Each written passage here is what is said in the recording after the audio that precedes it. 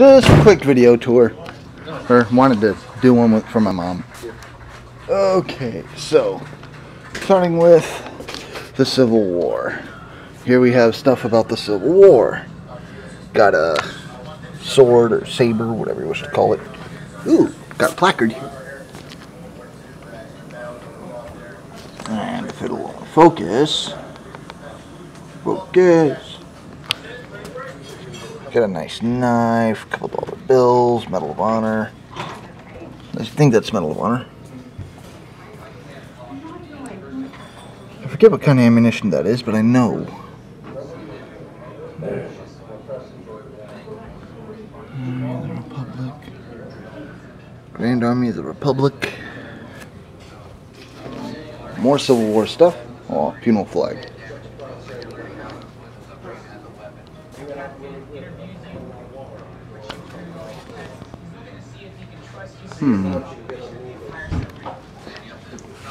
World War I. Memorabilia. Helmet, jacket.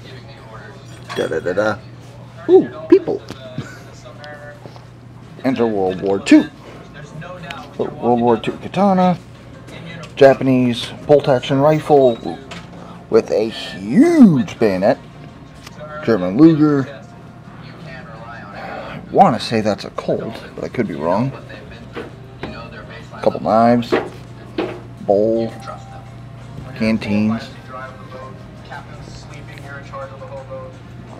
Unknown arrow. Probably World War II. The reason I say that is because Japanese flag. And more World War II memorabilia. Flat jacket. Excuse me, flak. Flat, yeah, right. Bazooka. Grenade. No, I'm sorry.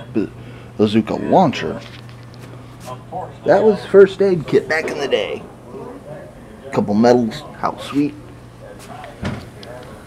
Enter Vietnam War. This is what they held POW who's in. And yes, that is actual size. This is actually originally what they used to hold a tiger in. This is a tiger cage, see? Tiger cage.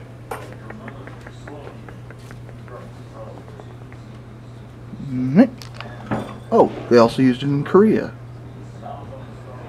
Desert Storm? Some more memorabilia.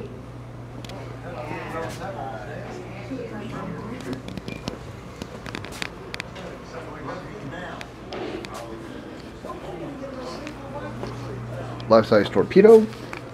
And 1, 2, 3, 4, 5, 6 paces long. Looks to be more World War II memorabilia. Maybe World War I. Probably World War II though. Oh look, an MRE. How sweet. Da da da da.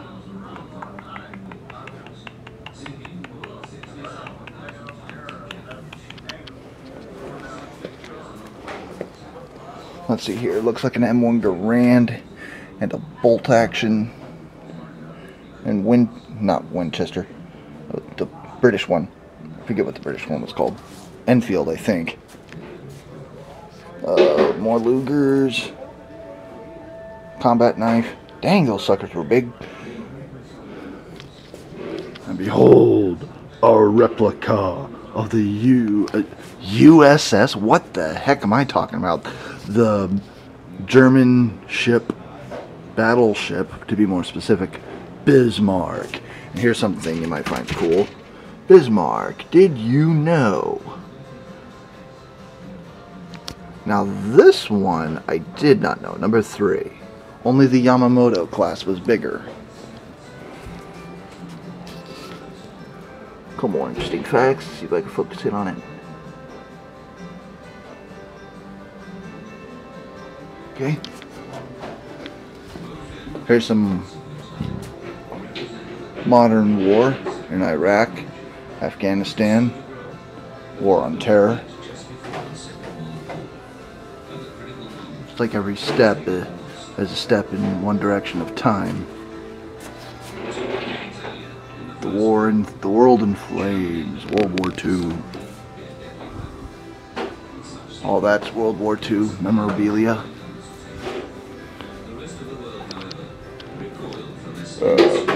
Paddle. Clothes washer. Particularly the unrestricted type that was considered almost cowardly. This is the Batfish crew. 70 something members, 74 I think. Arms limitations treaties officially declared unrestricted attacks to be Her 3 skippers in service. the operational One, doctrine of the submarines, 1, 2, 3. known as the cruiser rules. The cruiser rules meant that the submarine had to surface a costing range, respect its cargo or whatever. Okay. And then put the crew in a place of safety. This political climate determines. Look at how big these bullets are. And this is just a shell. This is the canister that they fired from. Submarines be used. Prior to the World War II submarines, and some years before World War II started, there was quite This is every Japanese ship that sunk. These flags here represent Imperial Japanese Navy. These represent merchant vessels that were hiding Japanese. And this is a bell. Yes, it still works. That was loud. I didn't even swing hard. Okay. And now for the outside.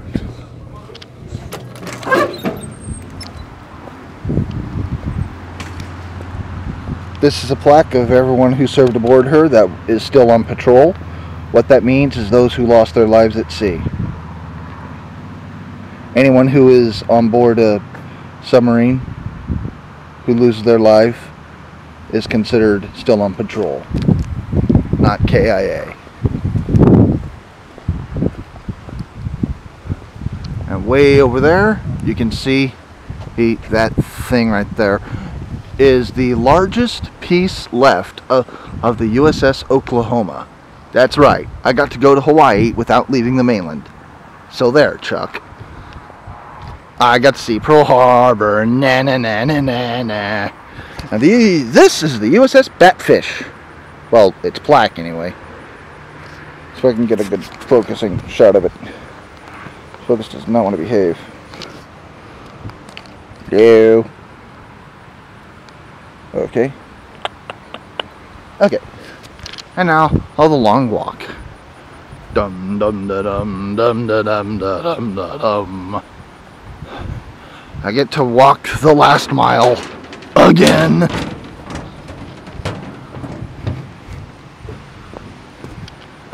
This is one of the hatches they had.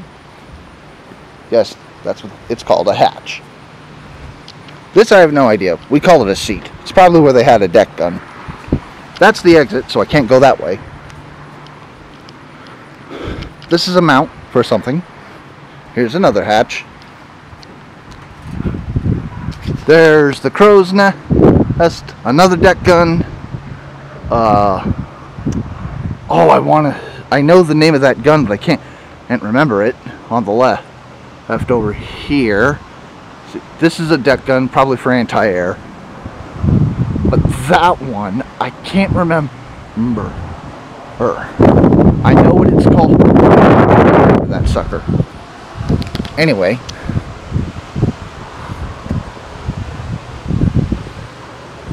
Over here we have a bomb and a half / C. This is a loading plank where they would slide out the torpedo tubes down into the deck. Or deck compartment, if you will, into the entrance, which, as you may no doubt be surprised to find out, is the forward or bow torpedo room, which, as you can see, has been made quite spacious. And that is the original main hatch. How would you like to call this your bunk for the next 5 years? Let's see here. 1, 2, 3, 4. 4 fists of mine high. And look at this. Look at this. It's 1, 2, 3. Three Fists, our video tour, giving us that stupid whistle. As you can see, we got 1, 2, 3, 4, 5, 6 fish tubes, or torpedo tubes, whatever you want to call them. And they even named one. How about that? Captain Woody, or Captain Woody, sorry. These ones are much smaller than we have today. So, look at that. My hand is almost as wide as the shower room. Yes, this is where you would take your shower. That's your shower, and that's your head. Head is what they call a bathroom. So again, 2 hands wide.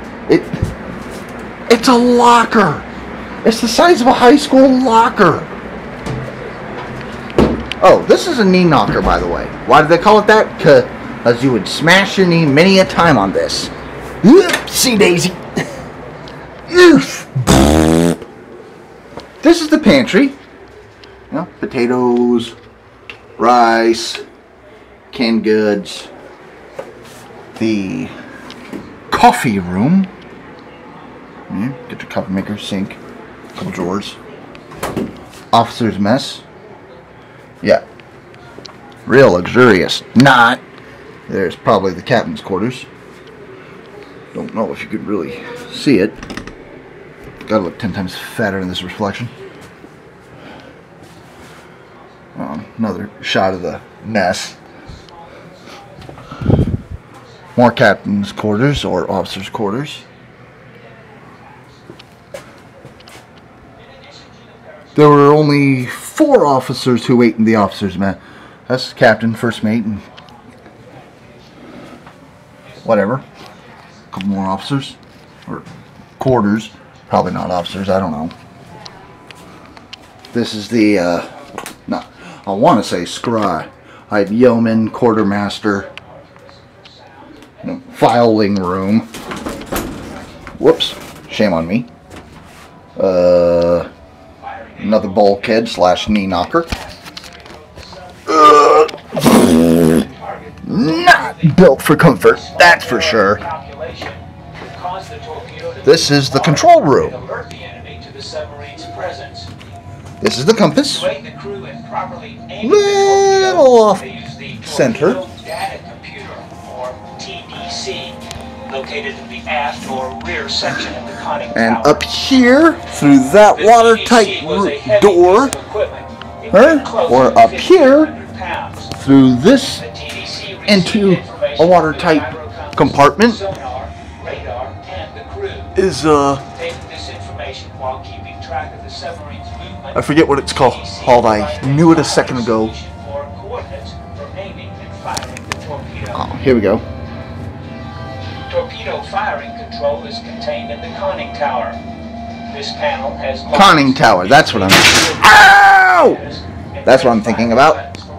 Yes. See, you can see the periscope.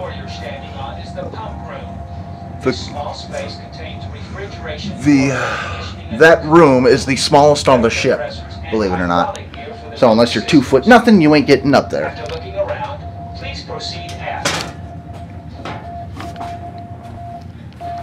Breaker boxes, probably. Power supply, whatever. This section is called the control room. Gee, I wonder why it's called the control room. Also known as Command Central. The Batfish's crew was highly trained. This is called the Christmas tree. Gee, wonder why. Couldn't be possibly due to all the lights and dials. That would be too obvious.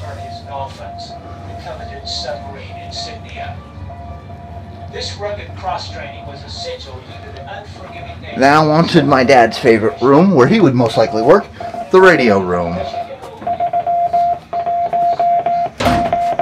Morse code tapper. A couple keyboards. Yeah, 2 people worked in his confinement. Clearly this place was never built for comfort.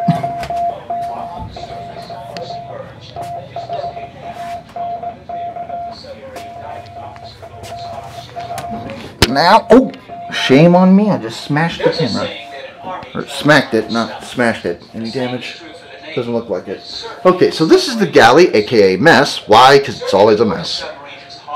74 people 3 times a day were served in this itty-bitty area. The Navy determined each submariner should have the best food available. You are standing in the crew's mess and galley. This is the dining room, social center, and gathering place aboard the Batfish. In the galley, 3 meals were prepared for 80 crew members each day. Now look at the crew's mess. It appears spacious. However, imagine feeding the 70 enlisted crew members in this space 3 times a day. Officers ate 4 performing appendectomies. This is the rack room. 4 high. I'm sorry, 3 high. 1, 2, 3. Okay, and 4 wide. And somehow 80 people lived in this sardine can. You've got to be kidding. And this is probably the more public restroom. Sink, mirrors, whatnot. I'm having to go a little bit quicker now because I'm running out of time to record. Oof! Engine room. This is where my brother Chuck would work. Oh, look at that. That's horsepower. Yeah. And electric power, I might add. Thank you very much. Oof! And this is the second engine room. It forces air along the main supply line, where it passes through air conditioning units. Branch lines supply the conditioned air to the compartments. Oof! More knee knockers. Should call all it auto size 6. Ha! The signal comes from the bridge on speeds like 134. This is the other electrical room. I could charge batteries, switch whatever was charging or not charging, control the speed. This thing could book up to 9 knots. That's it. 9 knots for a full hour. The submarine was always operated by electrical power. The diesel engine generators powered the motors when the sub was on the surface. It ran on storage battery power when it was submerged. Being a battery-powered submarine, diesel battery, we had to surface. Good timing for that little clip.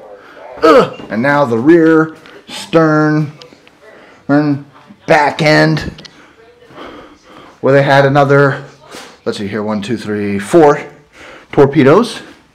And now out the back. Oh look, they even had another sink back here. How polite. Right. I'm running out of time. I'm here on my recording, so I gotta move.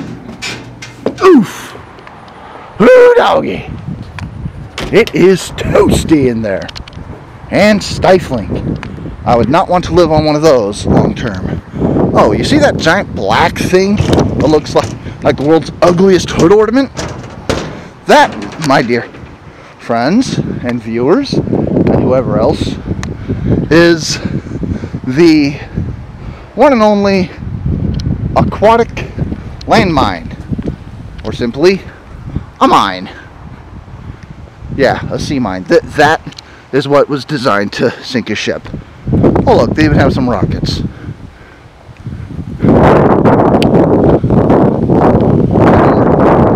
Guns in the distance over there. Okay, well unfortunately I'm running out of time. I've got less than 60 seconds of video left. Hope you enjoyed it.